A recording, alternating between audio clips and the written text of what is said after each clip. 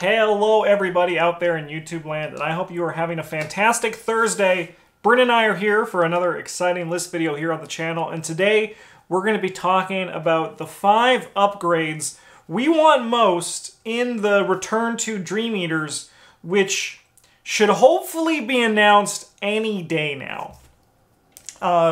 It's been a while since we've had an update, and maybe we'll see it soon, but if not, we're getting this shot in right under the radar, and then hopefully we'll look like absolute geniuses when some of these cards are included in there. Wouldn't that be nice? To be like, wow, they're so smart and clever, and who would have seen it coming? We did.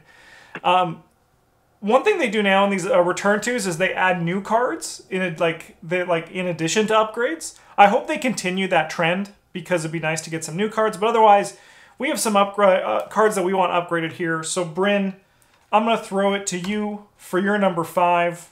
What do we got? This one's not so much a wish list as it is just like, I'm always excited to see what the new untranslated card will be. Although it is, I will admit that it is possible that there won't be another Dream Diary upgrade. But I think it's always cool to see what they do, what they've come up with that's different than the ones that already existed. Yeah, the new design space for it. So we have Shroud, Hand Size, and Enemy. What do you think the last one could be? I mean, like, it could be Nega Hand Size. Yep. Like, yeah. You know, Hand Size, but the color palette is inverted, and it's a bad guy now. Yeah, it has a mustache. Yeah. But, like, buffs you for having less than X cards in your hand. That'd be kind of sick. Like, because the other one is it 4 or more, or is it 6 or more? I don't even remember. I don't even know. I think the other one is like 6 or 8. It might even be 8. Yeah, I think it would be cool if the other one was like 4 number. or less, and then they kind of like, you know, there's this like sweet spot right in the middle where you don't get the bonus, but you can have both and just like have it like always be active. Yeah. I think that would be cool. It also would be cool if there was one that was like, no, never mind. My thought, I was gonna say if there's an investigator at your location, but that like is also pretty just not that exciting. But behold, it's Minty Fan on a book. Yeah. I'm even stronger than I was before. Yeah. I mean, I'm interested to see if they do have a new one for that as well. I think it'd be fun to see and kind of expected, but who knows? Yeah. My number 5 is Practice Makes Perfect, mostly because I know Travis would have wanted it on the list. Moment of silence for Travis in the comments, everybody. But I don't know what an upgraded Practice Makes Perfect would be, because as we were making this list, Bryn and I were saying a lot how the level 0 versions on a lot of these cards are just like good, right? This is why, like, for example, like Spectral Razor and Read the Signs didn't make my list, because like the level 0 versions are just like really nice. And while the level 0 version of Practice Makes Perfect is really good, why don't we just like make it so that you also get to draw a card? As an additional cost to include Practice Makes Perfect in your deck, bond it with a practiced skill card. Ooh, could you imagine? Just replace Search Your Deck with Search Your Bonded cards for the bonded skill card. There was, on the Patreon, we were making custom investigators based on all of us, and the Travis that I proposed was pretty much that design. You basically are just a walking Practice Makes Perfect. Like, practice skill, shooting them out of your hands. Yeah. All right, cool. What is your number 4, Bryn? We got the Dream Enhancing Serum. I don't even know what I would like to see changed about this one. Just like more hand size matters, please. Yeah, because like it's I don't even like that's the thing. Like I don't know what it would do either. Yeah, because maybe it just good. Like gives you +1 brain during the Mythos phase if you have X or more cards in your hand, because you have used the Dream Enhancing Serum to expand your mind. I mean, it would also actually kind of like, even though like it kind of also does this, like just make the Dream Enhancing Serum even bigger. The first copy counts towards your maximum hand size, but your maximum hand size is also reduced by increased by 2. So like you can literally hold your whole deck in your hand. Yeah. I think that would be neat. Yeah. Yeah, no, that would be... I think the brain thing is like the most sensible thing, and that's actually like not a priority upgrade, but like a good enough upgrade that it's just like passively nice. Yeah, maybe it like also costs 2 or something. Yeah. That could be good for someone like Norman Withers, right? Because you need to put level 0 yellow cards in your deck, and this card's already probably pretty like fine for like a 1-of. I know you have to use your spell slots, but... Yeah. Maybe the upgraded version is purple. Oh, yeah. Actually, that would be really fun if we saw some cross switching between them. That could be really cool. Oh, I hope they do that in one of the boxes one day. That would be fun. Upgraded, yeah. But the upgraded I think that's some really cool design space that they don't exploit as much as they could. Yeah. Man. Yeah, because when the Holy Rosary 2 came out, that was like pretty exciting, right? I'd love to see more of that. And I think a purple Dream Enhancing Serum is a cool idea. And it also then kind of fits with the potential purple skill stuff we have building up in there. It's neat. My number 4 here is Tetsuo Mori. I think the card's really great. And I would love to see an upgraded version that simply... this one's pretty simple. I want him to soak for more. Like a 3 and a 2, or a 2 and a 3, or maybe a 3 and a 3. And I would love him to also just have the backpack treatment and go up to like 12 cards. I just think like I'd love to see an upgraded version of him that's really only necessarily like really beneficial in like a Tommy Muldoon deck, right?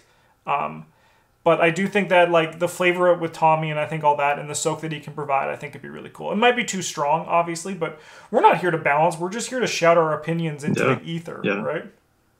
I think an upgraded Tetsuo Mori that would be cool is one where he's red now. Yes, okay, yeah. And like his badge has stopped a bullet.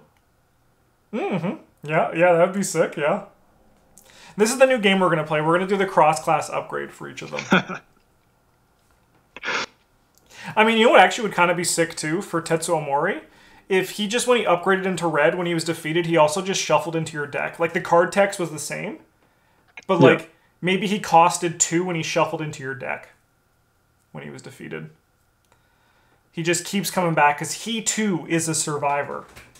Mm-hmm. I think what the real problem is, though, right now is we're dropping, like, a whole other list video within this list video. All right, let's keep this train going. What is your number 3? We got Scrounge for supplies. And this one, I don't want to just see upgraded into 1 card. I'd like this one to be upgraded into, like, 5 cards. Are you going to say exactly what I was about to say? I'd like the level 1/1 to return level 1 cards to your hand, and the level 2/1 to return level 2 cards to your hand, so on and so forth. Mm-hmm. I think that would be kind of neat. Unfortunately, it would also consume like all of the survivor card slots available. Yeah. So there is that. So spoiler alert, this is pretty much what I'm going to be talking about, I think, on the next, for my number 2. But Scrounge for supplies, and I was thinking exactly that. I feel like for proper balance, they should remove themselves from the game afterwards. But I agree, exactly that. I would love to see a level 1 version that grabs a level 1 card. And like, if I had to choose like one of them, I probably would want the level 1 version, because I think that's where a lot of juicy survivor cards live. Like, just being able to grab back brute forces as like a Tommy Muldoon can be really nice. But yeah, that's exactly what I was going to say. So sweet. My number 3 here is Self-Sacrifice. Just because I think that this one could have a pretty easy upgrade, and it just needs to follow the leadership route where both of you get to do it. Is it good? Probably not. But is it likely going to be a potential upgrade they can take with this? Yeah, I think so. Just you and the Performing Investigator each get to draw 2 cards. Is that worth 1 experience? I'd try it out, right? There's probably something you could do that could be fun with it. I just think that this card is... One thing that I've liked about the upgrades they've done is that they've sometimes focused on things that need a little boost. And like, I'd love to see, even if it's not in the return to, just like a self-sacrifice improvement one day so it can get a little bit of love. Yeah, I think this card is already pretty okay in Calvin. Mm-hmm. Yeah. But it's like pretty bad just about every place else. Yeah. And like, it's fine that those cards exist, right? But why not give Kelvin a bit Yeah. more love so you can actually do some other things with him too that's not just soak with Peter. All right, Bryn, what is your number 2? I gotta let God sort him out. This card is like, I don't want to call it unplayably bad, because somebody will attempt to contradict me and they will be wrong. But I would like to see this card get the on your own treatment, or we get an upgraded version that is permanent and just like you place resources on it as you kill enemies, and then at the end of the scenario you get a reward based on how much health worth of enemies that you killed. Yeah. Obviously the threshold needs to be pretty high, Yeah. because that would be notably stronger than this card. Admittedly, this card is like bad. Yeah. I mean, even on this line that you're talking about, like even just like a permanent version, kind of like even if it was like costed the same as like Sharon's Obol, but it doesn't have downside, right? Like if it was just one and exceptional, right? Like, and you gotta do some work to make it happen, but the trade-off is that you never actually just get gorped for no real reason. And like you can only still like earn 1. If you do it once, you place a resource on it at the end of the game, if there's a resource on it, right? Yeah. Like I don't know how I'm not here to balance the game. Yeah. But I think it would be neat to see Green get some ways to cheat the resource cost or the experience cost on their cards that aren't Sharon's Obol. Yeah. Because that one's not so much fun when you're playing with other people. Yeah. And I also like to go to the thing that you were saying earlier, Bryn, how you don't want someone might contradict us and say, no, this card's good. I played it in Mark Harrigan once and it was bad. It's still just Yeah. Somebody made a spreadsheet of all the scenarios that have single enemies that can fulfill the criteria, because that's pretty much how it has to happen. Yeah. Like you could cobble it together some other way, but it's going to be way more work than it's worth at that point. And it's not very many. Yeah, no. My number 2 here is Scrounger Supplies. I pretty much said everything I was going to say previously. Yeah, that's pretty much that. I don't need to say it again. I just think that Bryn's idea was exactly what I was going to say, and I think that'd be really fun to see. All right, let's finish. Oh, sorry? Great minds, Justin. Exactly. Now let's go to our number 1s. What is yours, Bryn? I got the Crystallizer of Dreams. I don't actually care if they upgrade it or not. I just love this card. More of this would be cool. Doesn't matter what it does, even if it's like, you pay 1 XP and it costs 0 to play now. Like, sure, whatever. Great, good. Yeah. I will buy that and I will put it in my deck. And Travis will get mad at me because it's not worth an XP. And I won't care. But yeah, you want it.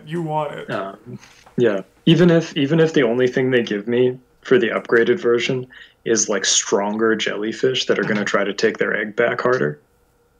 Like, fine. I'm good. I'll do it. You think I won't? Yeah. Because there's a lot of text on this card, so it's like, what could they add to it, right? But like, let's theory craft like what they would add to it if they could, right? Like realistically, it's probably just like either can store more events, or like when you commit events out of it, you get to add a pip that's already on them. Yeah, yep. That's realistically probably the best thing here for that. Yeah. If they did choose to upgrade this, I really don't think they will, because it's already, brilliant. If you're playing it in your deck, it's going to be there until the end of the campaign. Yeah. But even just like an upgraded version would be fun too, because then it's like you get to spend money on something and you're like, I'm helping. I'm making my deck better. Yeah, even if this one gets an upgrade that is in a different color. Yep. That would be cool. I'd love to see it in going back to Mystics. I think it could be very fun in a Mystic deck. Mystics get a lot of events that commit for brain symbols. Yeah, like that would be kind of sick, right? Yeah. And it fits as long as it's not yellow. Oh, no, no. Yellow Yeah. doesn't need anything. No. No, yellow doesn't need a goddamn thing. My number one here is Fortuitous Discovery, just because, like, I want to, like, actually put money experience into this card and then, like, probably still regret it. I just think that this card is just, like, a little bit clunky. And if they upgraded it to 1 experience and added a book symbol or a wild symbol, oh my god. It actually can, like, do something outside of Ashcan Pete, Wendy, and Patrice.